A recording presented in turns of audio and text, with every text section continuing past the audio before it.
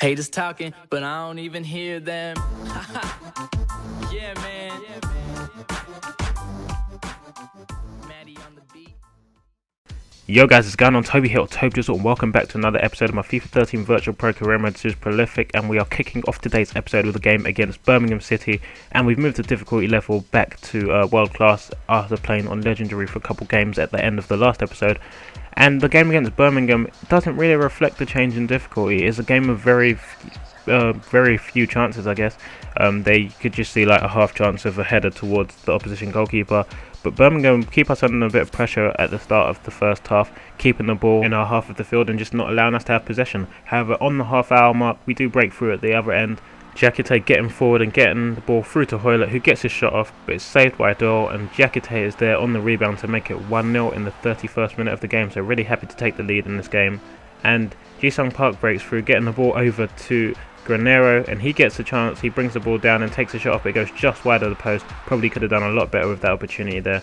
However, in the second half, we do continue to create more chances. Jizzle doing some nice work on the ball there, getting the ball to Drought, who fires home in their post, so that gets Jizzle another assist, and it really was a fantastic finish from Drought. So really happy to get a second goal in this game, and that really summed up the game. There wasn't really many chances after that until the 90th minute, where Birmingham get a half chance to get a goal, but it's comfortably saved by Cesar, and that is how the game finishes. So a comfortable 2-0 victory at home to Birmingham City, which is exactly what we needed after some lackluster performances in the last episode.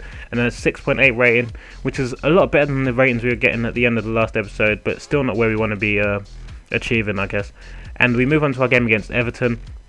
Now, Everton are always a tough side to beat. They're doing really well in the league at the moment, but we have already beaten them at one point this season, so going to be looking to repeat the feat essentially and get another 3 points here today at home this time, since we did beat them away the first time. But Hoylett has a really bad game this game, and you're just going to see he's messed up one chance already there, and a lovely ball over through from Drought to him once more, but his touch is poor and allows Coleman to get back and make the defensive challenge. So Hoylett's already let two chances go, and his performance really doesn't improve this game. If there's one person I'm going to pin the blame on, it's basically him, although he did create a fantastic chance for Drought there, forcing a save of Howard.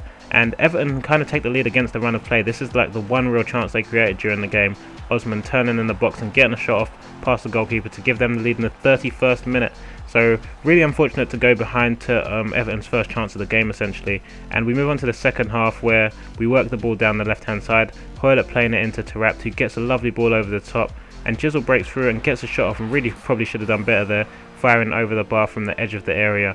And that basically summed up this game for us, creating a lot of chances but not being able to get our shots off. Here a fantastic defensive intervention from Distan prevents Jizzle breaking through on goal once more, and Traore plays the ball forward down the wing to kind of rekindle the attack, but a poor touch from Hoylett breaks down the move, so really disappointed with his performance, especially in this game.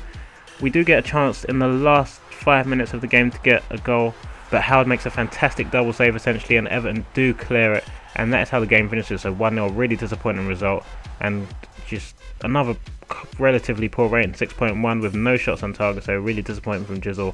And I think that makes it 4 games now without a goal for Jizzle, who's currently the top scorer in the Premier League, so on a bit of a goal drought at the moment. Going to be looking to end that essentially in our game against Norwich City. Now Norwich are at home in this game, but they are quite low down in the Premier League. I think they're in the bottom half of the table, so really it should be quite a comfortable game for us. But as I have said in previous episodes, it's usually against the lower oppositions that you tend to struggle, because they have such strong defensive setups, and when you're playing at world class or legendary difficulty, the computer does really well defensively. And you can see an example of this here. A fantastic defensive intervention from Besong prevents Jizzle from breaking through and creating a goal scoring opportunity, and Drought gets a shot off in the 24th minute of the game, but that's not troubling Ruddy at all. And we have Norwich under pressure for most of the first half, creating lots of goal scoring opportunities. Jizzle there getting a shot off, which was saved comfortably by the goalkeeper, and they're heading over from the resulting corner, so not really taking our chances.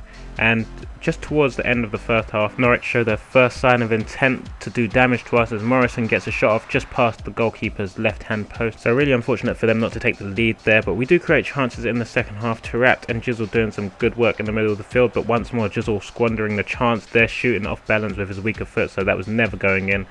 And the chances keep coming. This time Drought finding Jizzle in the middle of the box, and his shot could only go wide of the far post, so once more unfortunate not to take the lead. However, in the 75th minute of the game, we finally get a break as Jizzle gets through in the box and shoots from 15 yards out to make it 1-0 in the 76th minute, and you can tell he's releasing all his frustration there, doing those karate kicks in the celebration. But yeah, really lucky there, deflected pass I guess, broke through to Jizzle, and he just got the shot off and he was making no mistake from there. However, in the 85th minute of the game, we do get hit with that famous sucker punch.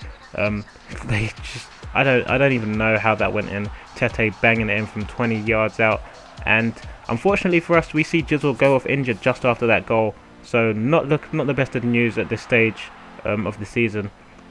And things just get worse as a mistake from Cesar, a really poor punch, results in Norwich getting a little break and Snodgrass tucking home in the 90th minute. So at the end of the day, Norwich come away with the win. Really disappointing result for us. However, an 8.3 rating shows that Jizzle did have a good game and things are finally looking up for him. But I hope you guys have enjoyed this video. If you have, feel free to leave a like. If you didn't, hit the dislike button. But if you've enjoyed the video and you think you'd enjoy the rest of the content on my channel, feel free to subscribe, and I'll talk to you guys in a bizzle. Peace.